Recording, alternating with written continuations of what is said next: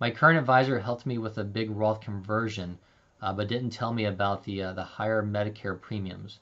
Will they be higher forever now? Okay, so this is an example of I guess somebody working with someone maybe did a Roth conversion, and that advisor maybe didn't dig into the full details. Just kind of talking about, hey, if you convert this, it can save you some.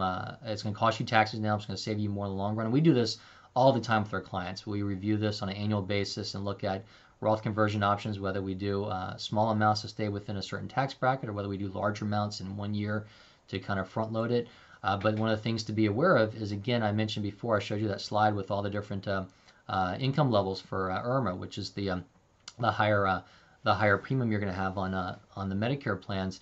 And so what's going to happen is, if you do, let's say, a Roth conversion, a big one in 1 year, maybe you do $300,000. Now all of a sudden, instead of paying $165 a month, your premium might go up to $330 or something like that. And this person, I guess in this example, wasn't told about that or didn't understand that. The good news is it's a 2-year look back, so it's not going to be on there forever like this question is stating.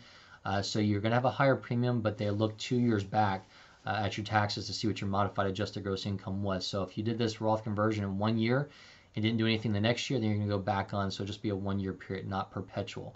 But again, this is something that's very important to review because we do this, and let's say if somebody wants to do a sizable Roth conversion, we run through those side by side and figure out, okay, this is how much it's going to cost you in taxes, here's how much it's going to save you in the long run, but also let's look at how much it's going to increase your Medicare payments as well for 1 year, total those up so we know what that cost benefit is and run through that full analysis. So if you are working with an advisor that did that and made that mistake, give us a call.